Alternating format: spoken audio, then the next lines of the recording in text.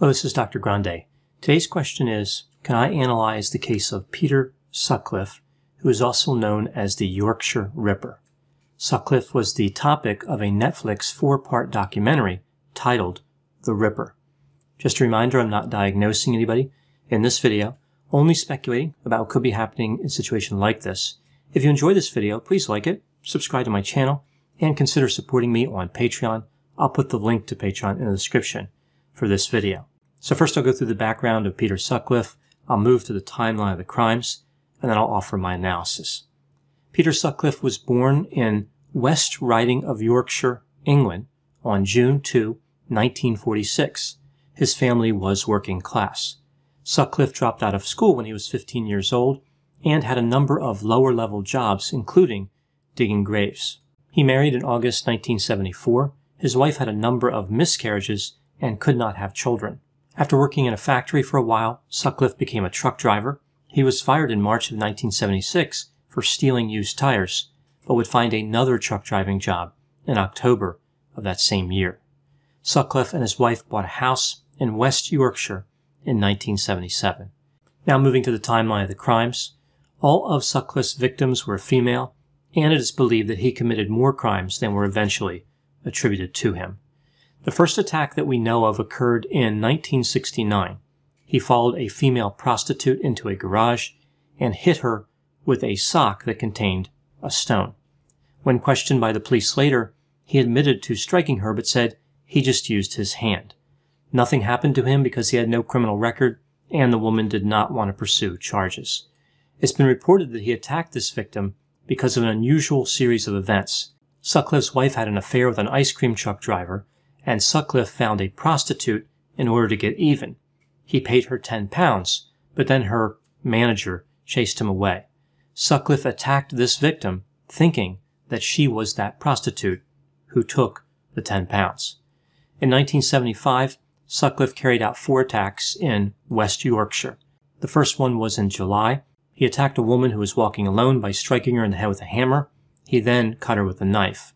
He was interrupted by a neighbor and left. The second and third attacks were both in August. They were quite similar to the first attack. He used a hammer and a knife. He was interrupted and left the scene before killing the victims. The fourth attack would be his first homicide. This occurred on October 30, 1975.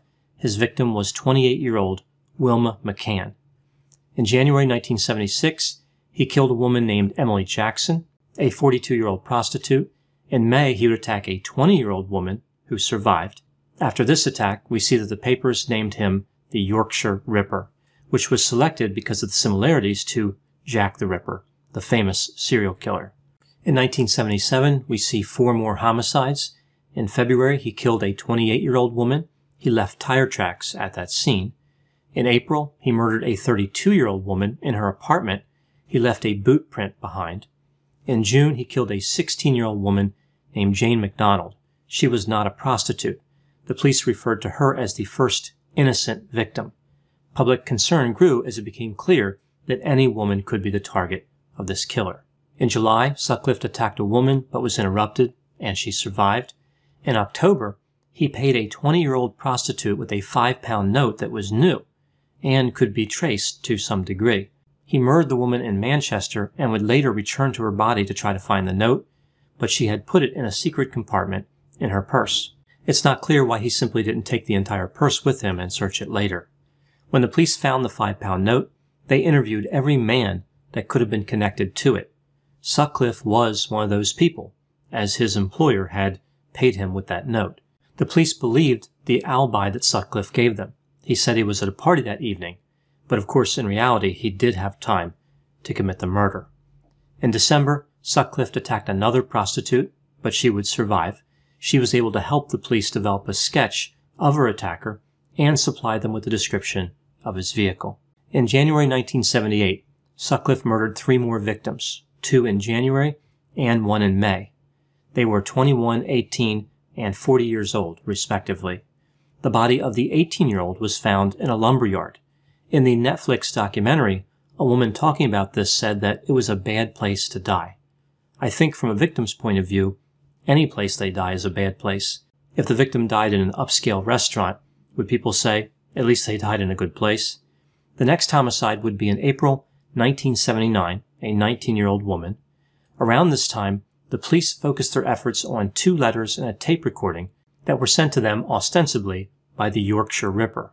In an effort to increase the damage caused by their already compromised reasoning skills, they launched a massive campaign to make sure that as many people as possible saw the handwriting in the letters and heard the voice on the recording. They wasted time and resources even though the letters and the recording contained information that was publicly available. I guess they forgot about the whole idea that someone could actually be lying to them. As it turns out, of course, the letters and the recording were a hoax. The man who wrote the letters and made the recording was named John Samuel Humble. He was arrested in 2005 based on a DNA match to the envelopes. In 2006, he was convicted and sentenced to 8 years in prison. He would die in 2019. In September 1979, Sutcliffe would strike again. This time he murdered a 20-year-old college student named Barbara Leach. Sutcliffe was arrested in April 1980 for driving while intoxicated. Between the time of his arrest and his trial, he murdered 2 more victims, 47 and 20 years old. He also attacked 3 others. Sutcliffe was pulled over by the police on January 2, 1981. A 24-year-old prostitute was in the car with him. Sutcliffe asked if he could walk away for a moment to relieve himself, which the police permitted. During this excursion, he managed to hide a hammer, knife, and a rope that was on his person. The officers soon realized that the license plate on his car were false, and they placed him under arrest. They either did not search him or search him adequately, because later in the police station, he hid another knife in the toilet. The police eventually found the items left at the scene after becoming suspicious because there were screwdrivers in his glove box, and they realized that Sutcliffe looked like a sketch of the Yorkshire Ripper. When they questioned Sutcliffe about the murders, he confessed to all of them, providing a high level of detail about each one. Sutcliffe was charged with multiple counts of murder in January of 1981. He pleaded not guilty to those charges, but guilty to manslaughter on the grounds of diminished capacity. He was found guilty of all the counts of murder and sentenced to 20 concurrent sentences of life imprisonment. I noticed that some people wanted more concurrent sentences. I'm not sure this really makes a lot of sense. They could have given him 1 million, but if the sentences were concurrent, the amount of time served would be the same. Sutcliffe's wife would divorce him in 1994 and remarry a few years later. Sutcliffe had a rough time in prison. He was attacked several times by other inmates and severely wounded. During one attack in 1997, he lost vision in his left eye. Sometime later, a medical mistake cost him his vision in his right eye. Sutcliffe would die on November 13, 2020, from complications of COVID-19. He had significant medical comorbidity at the time of his death. Now moving to my analysis. During the trial of the Yorkshire Ripper, we see a familiar pattern as it relates to mental health. The prosecution argued that Sutcliffe knew the difference between right and wrong and was not psychotic. The defense argued that he had schizophrenia and was psychotic. Sutcliffe claimed that he was hearing voices for years and that God told him to kill prostitutes. What I find so interesting here is that 4 different mental health professionals were quite certain that Sutcliffe did have schizophrenia, and after he was already found guilty, he was diagnosed with schizophrenia and transferred to a secure mental hospital. Later, the staff at that hospital claimed that Sutcliffe was no longer mentally ill, and they sent him back to prison. When someone has schizophrenia, it's unlikely that the disorder would simply go away someday. The symptoms might become more manageable or go into remission, but the disorder usually just doesn't disappear altogether. The jury did not believe that Sutcliffe had schizophrenia, despite the expert testimony. One thing that really hurt him was the fact that a prison guard overheard him telling his wife that if he could convince people that he was mad, he may only have to serve 10 years in what he referred to as a loony bin. Another thing that hurt him was the fact that his wife had schizophrenia. People thought that he simply learned about the disorder from her symptoms. It's difficult to know if Sutcliffe had schizophrenia or not. There was always an incentive for him to pretend that he did, even after his trial. He believed that a mental hospital would be a better place to be incarcerated than a prison. Compared to other people who would eventually become serial killers, Sutcliffe did not appear to have particularly unusual experiences or behaviors as a child, other than being considered somewhat of a loner and being overly attached to his mother.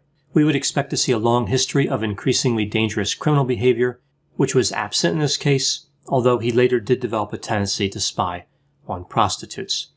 Sutcliffe would say that his urge to kill was practically uncontrollable.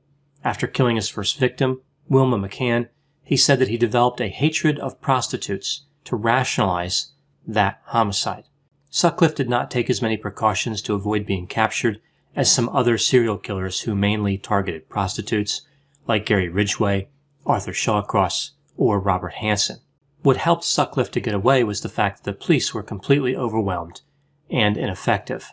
The police investigation contained a number of mistakes.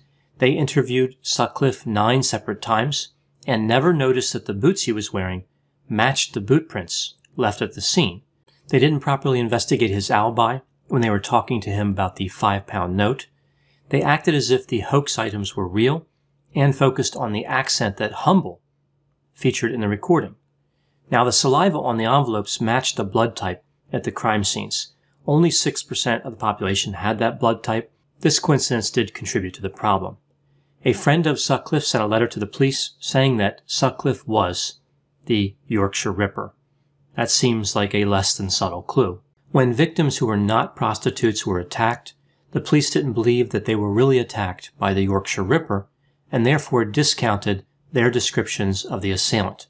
The police developed a way to shame both prostitutes and non-prostitutes. It was like no victim was good enough for them. I think what happened here with the police is they were simply overwhelmed by the amount of data they needed to process.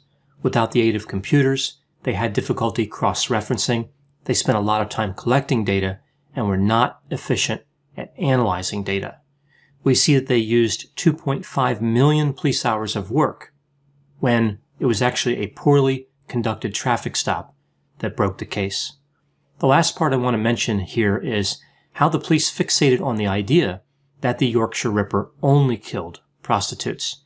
I think mainly 2 items led to this. The first item, they had a poor understanding of serial killers. To be fair, there wasn't a lot known about serial killers in the time range when the Yorkshire Ripper was active, 1975 through 1980.